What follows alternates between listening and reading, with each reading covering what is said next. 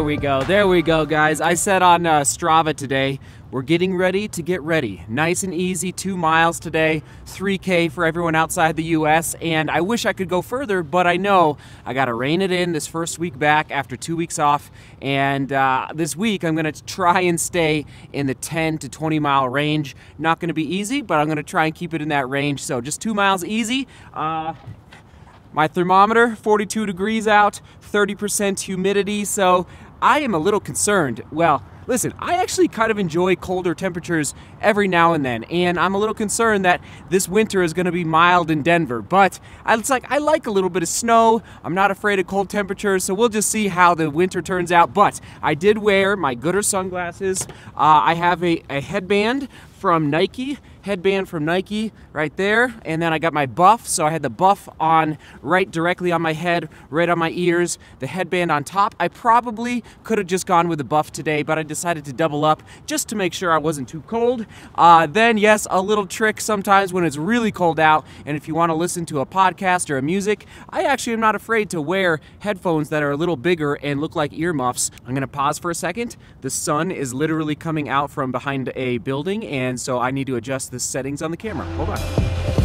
And we're back. Okay, got my Solomon jacket on. Underneath the Solomon jacket, I just went with a polyester blend long sleeve. I got this at a race this past summer, the Dirty 30 50K here in Colorado, and it's very, very, I lean toward a blend when it comes to cotton and polyester.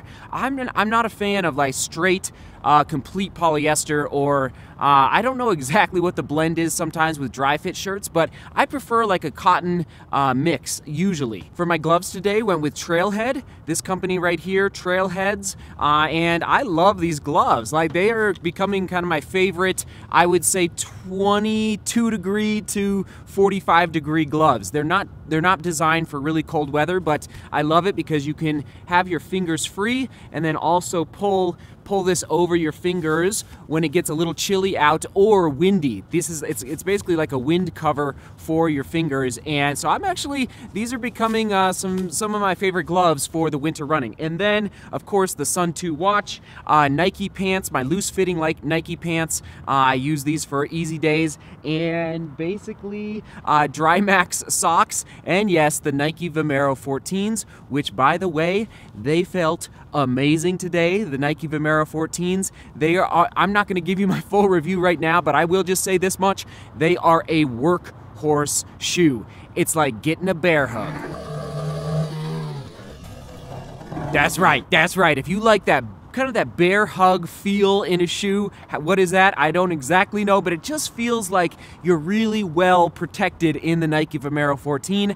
I am really, really bullish on these shoes. I think they're going to be a workhorse in 2019. Okay, that's what I was wearing today. Ask your questions down below about any of the gear, and yes, the sun is out. Beautiful day to be alive, to be running. All right, I'm off to the gym, get that strengthening going, right? Get that core going, and then we're going to be back at the house talking about the PRs. All right, come on.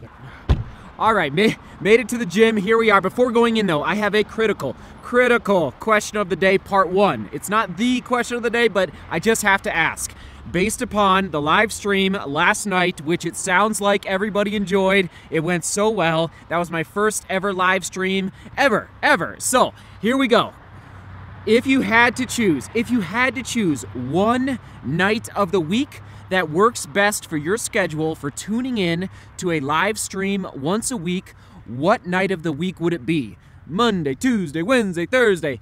I would pick, for me personally, for my life schedule, family schedule, would lean toward Monday or Wednesday, but comment below with the best night of the week that would work for your schedule. It could be any night, and yes, this is going to impact and influence the future of this YouTube channel, so thank you so much for just typing one word down below in the comments. And as far as the start time, 6 p.m. Mountain Time was pretty good. We might be bumping it to 7 p.m. Mountain Time. I'm not sure yet, but all right. Oh, I'm so excited. All right, here we go. Let's go lift.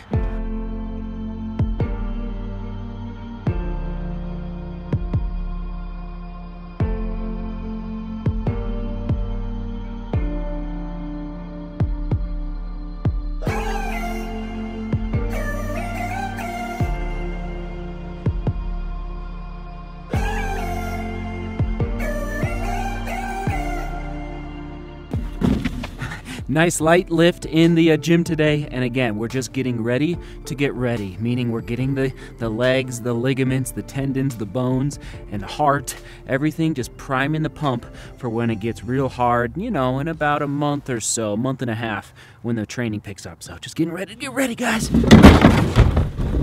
All right, before we dive into the personal records, the PRs, I want to just give you a quick update on the running group. By the way, thank you for all the name ideas that you're throwing out. Some of them are really creative, and I don't know, we might actually go with a couple of them. We'll see. I'm just trying to figure it out, and it's been a lot. So with respect to the running group, it's been a little bit of a busy 2 weeks, you know, with Christmas and New Year's. But in addition, editing the 1000th vlog was a lot of work. It took a lot of time collecting all of that footage, and that set me back a little bit on the timeline of launching the running group here in Denver and on Strava. And then preparing for last night's live stream was more time than anticipated, which figuring out the technology and, oh my goodness, just how to do a live stream since it was my first time. So anyway, just wanted to update you. I had talked about launching this running group this week, and it's probably not going to happen this week. I'm literally working on it tonight once I go back inside, but I just wanted to update you. I have not forgotten. It's just a little delayed at the moment. So okay, let's dive into the topic of today, which is probably why you are here on this vlog, PRs and personal records. I wanted to talk about this topic for a while. First of all, quite a few of you ask me this question, like what is my mile PR, 5K PR? And right now, I am approaching this topic not as an opportunity to brag, but rather as an opportunity to build a baseline for 2019 goals. And some of you mentioned a couple days ago when I asked right before the new year, like, what are your running goals for 2019? A couple of you listed times that you want to hit, and that's amazing. So for me, I probably will not, I'll probably never break my 5K PR, but never say never, right? But knowing my PRs, it's good to have that baseline, which does impact your training schedule, specifically your workouts and your anaerobic workouts. So anyway, when I'm communicating my PRs to you, it's not to brag, it's simply to communicate to you my baseline of what are my strengths. Remember, that's a big thing for me, like know your strengths, and that will impact your peak races that you choose moving forward, whether it's, you know, the 800 meter, whether it's the 10K or the 50K or the 100 miler, like whatever your strengths might be. All right, enough of that. Here we go, diving in. 800 meters, so 400 meters, I have no clue. It's a little too short for me. 800 meters, I have not raced an 800 meter since high school. I did not break 2 minutes, kind of broke my heart in high school, went 2:04, was pretty close, 2:04 for high school. That was, you know, a decent time, not an amazing time, but a decent time, and maybe you're still trying to break 2 minutes in the 800, go for it, get it. It's like, oh, I love the there is no better track race than the 4x800, by the way, as far as a relay race, in my humble opinion. Okay, 2:04 for the 800. 1600 or the mile, 4:21. Ran that in college at the University of Colorado, 4:21. And then jumping up to, so pretty good, not bad, jumping up to the 5K. And this is where things got really hard in college and where I ran under Mark Wetmore. Basically, I ran 14:46 in college, which is a pretty good time. But I had a lot of injuries in college, a lot of injuries. And I like to believe that if I would have been close to injury-free at CU, that I could have approached breaking 14 minutes. I really do think that, based on workouts that I did and even just my teammates that I ran with and what they ended up running and what I could run with them at the cross country, at the 10K distance. So anyway, 14:46 for the 5K. And just so you know, for all the high schoolers out there that are dreaming about getting faster, I went, okay, you ready for this? I went from 16:27 in high school for a 5K, 16:27 at elevation, to 14:46. All right, just putting it into perspective, like, if you dream and you work hard, you can get faster. All right, jumping up to the 10K, this is where I'm pretty proud of this time, and basically, again, back to the injuries, I raced one 10K in college on the track at sea level, one 10K. And I think I ran like 30 or 31 flat in humid conditions. But then I was injured so much I could not race any more 10Ks. So then the next cross-country season, I ran 30 minutes and 10 seconds at elevation on a cross-country course. 30 minutes and 10 seconds. I almost broke 30 minutes for my 10K, and then I never had another opportunity because of injuries to try and beat that. I'm really proud of that time, given that it was a cross-country course at elevation, and who knows, I don't know, maybe someday I could approach that again. I don't know, maybe this year, we'll see. Just gotta keep dreaming and keep fighting. All right, jumping up to the half marathon, I ran a 1:17 8 years ago after college, out of shape, at elevation, totally out of shape. I bonked at like 10 miles real bad, ended up running an hour and 17 minutes for a half marathon. And then 3 months ago here in Denver, in that vlog, upper right hand corner, I solo at elevation on kind of a rolly course with some turns. I ran 1:11 flat, 1:11, and I was only running 40 to 50 miles a week, and I had basically done zero speed training leading up to that time trial. And it was solo, nobody else was around, it was just me and the pavement, baby, and I ran 1:11.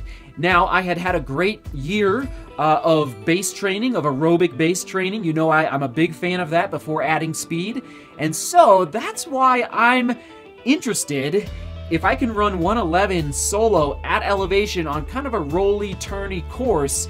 I'm just wondering, like, maybe I should put the 100-mile distance on hold for a little bit and focus on the marathon, the speed stuff. I'm putting the marathon in the speed category because I have been thinking more along the lines of doing ultra racing, ultra marathons. It's fascinating. So those are my PRs, and as far as my marathon PR, who knows? I've never done one. I've never raced a marathon. I've done 25 milers on the trails, and I've done 50Ks, never a marathon. So that's why I'm so excited about 2019 and the goals that I have set. And yes, okay, the Grandma's Marathon. Why am I thinking the Grandma's Marathon? Just so you know, because some of you have pointed out that some of you think that it's maybe not a fast course, but if you go back and you look at the USATF website, quite a few guys are qualifying for the Olympic trials and the marathon on that course. So that's one reason I'm interested in it. And basically it does lose elevation overall on the course. It sounds like there's a hill at mile 22-ish or 20-ish. I forget the name of that hill. But anyway, like it's good competition. It's at sea level. Quite a few guys use that race for getting their Olympic trials qualifying time, which means there's going to be good competition to pull me along. So that's why I'm thinking Grandma's, and it gives me plenty of time to have an incredible aerobic base before, because it's in June. Anyway, I'm still looking. In fact, I'm going inside here in a little bit to send my running resume to the race director to see if I can get into the elite field. We'll just see. We'll see, ladies and gentlemen. All right. The keyword, of course, PR. Well, it's not really a word. 2 letters, PR, down below in the comments. And yes, what are your PRs? That's the question of the day. What are your PRs? And listen, if your PR is 30 minutes in the 5K, high five. High five. Like, no, it doesn't matter. Like, you're racing your own personal goals, right? We're pushing ourselves in our own ways, and there are so many viewers that are brand new to running. Like, I cannot imagine. I've been running for 20 years. I feel fortunate for that. But there's so many of you that have just discovered running in your 50s, and you're watching, like, I know you're doing it because you're commenting and letting me know, like, I'm 50 years old and I just discovered running. Like, that's amazing. And maybe your PR for the 5K is, 35 minutes, and that is just fine. So, what are your PRs? Thank you for commenting. Thank you for watching. And that is today's vlog. Really enjoyed my Vomero 14 ride for the second run of 2019.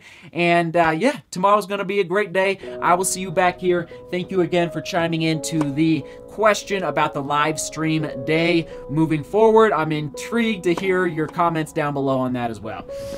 Seek beauty, work hard, and love each other. See you tomorrow.